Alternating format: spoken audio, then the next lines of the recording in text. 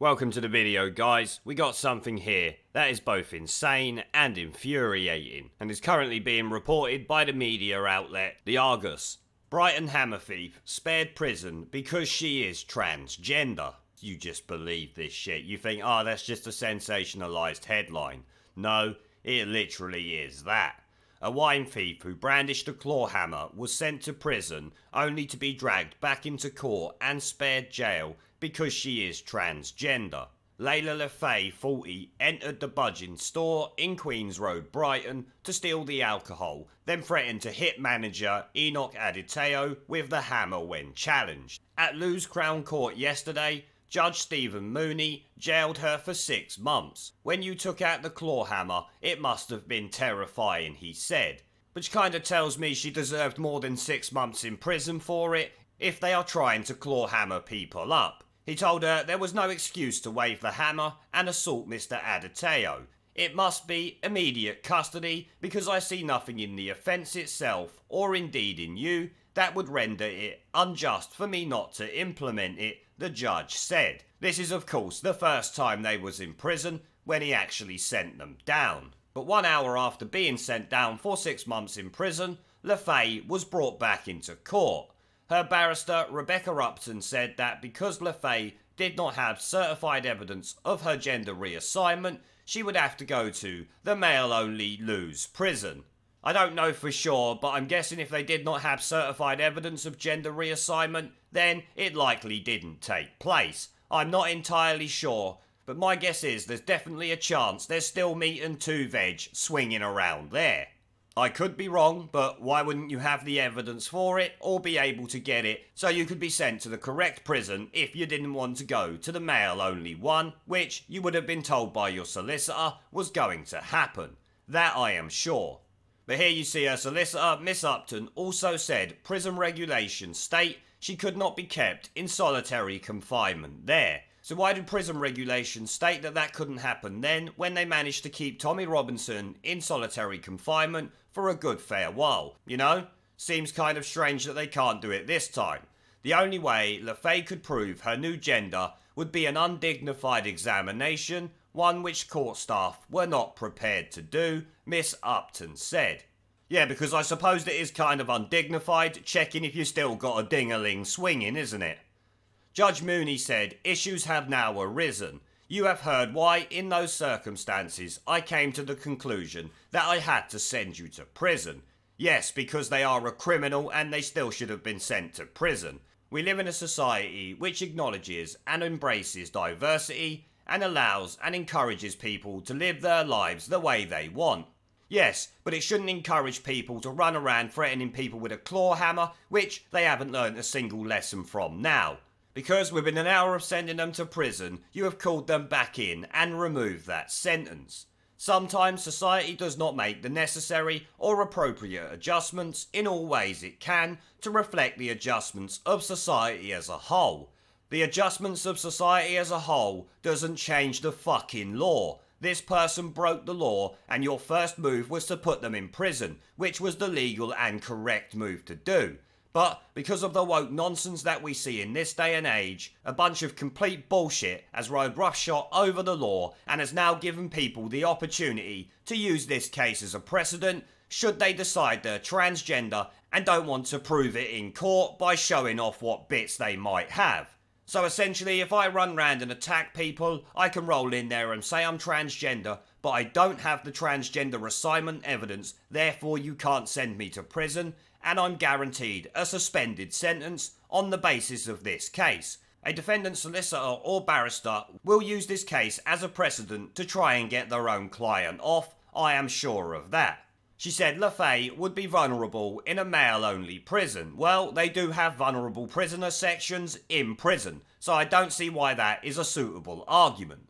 You chose to steal the wine, you chose not to put it back, you chose to brandish the hammer, but you have no choice as to how you will be deprived of your liberty. That is the point of prison. They don't have a fucking choice, and there should be nothing that stops them from going there if they've broke the law and the crime warrants it, which threatening someone with a fucking claw hammer last time I checked definitely deserves a prison sentence, and more than 6 months if you ask me.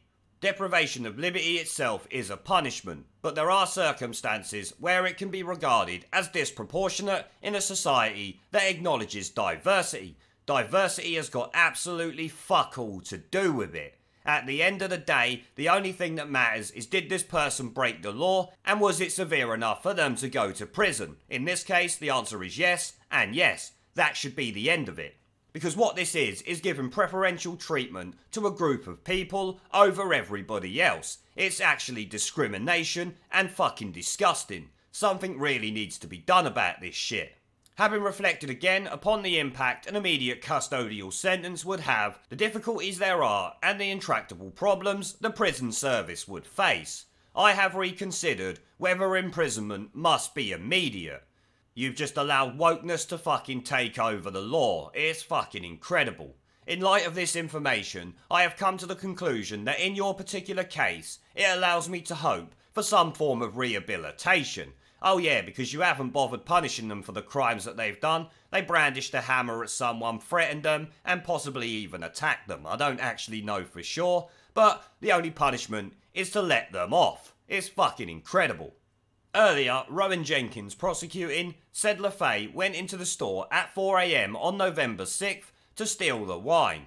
Miss Adateo took the wine off her and challenged her, at which point LaFay pulled out the hammer from under her other arm. She tried to grab another bottle of wine and leave, but police arrived and arrested her. So this woman went equipped to perform armed robbery on a shop essentially because she brandished it to the store manager while trying to steal goods from the store, which I'm not a police officer or a lawyer, but to me that sounds like an attempted armed robbery.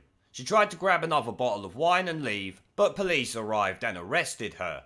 Miss Upton said her client has battled with drink and drug addictions and kept herself out of trouble since 2014 before a relapse last year.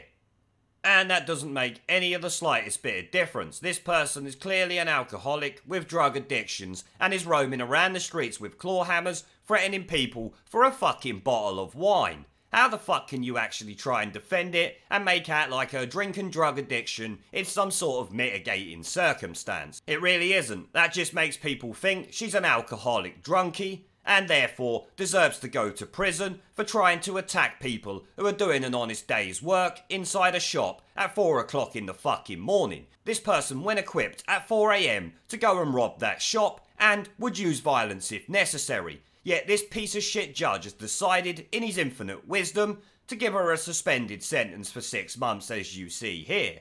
LaFay of Brighton, who admitted common assault and possession of an offensive weapon, was given a 6-month suspended sentence with 30 rehabilitation sessions.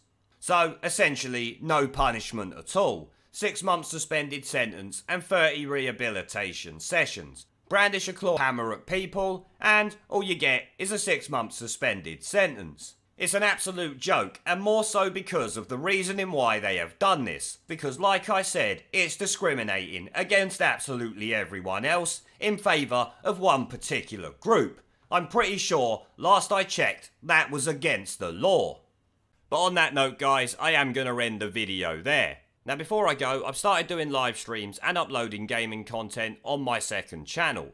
If you would like to come and join me for a live stream to chat in real time, have an interest in gaming related content on YouTube, or just want to follow me over there because you are a legend, the link will be down in the video description below and as a pinned comment. I hope to see you all there. Now as always, before I go, I want to thank our PayPal, Patreon, Subscribestar and YouTube members for supporting the channel, along with everyone who watches my videos. Remember to let me know what you guys think down in the comment section below.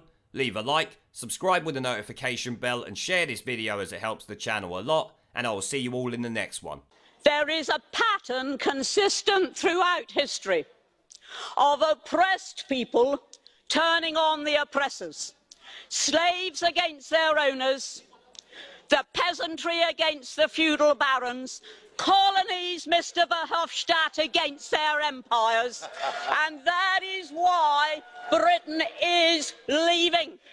And it doesn't matter which language you use, we are going and we are glad to be going. We're off.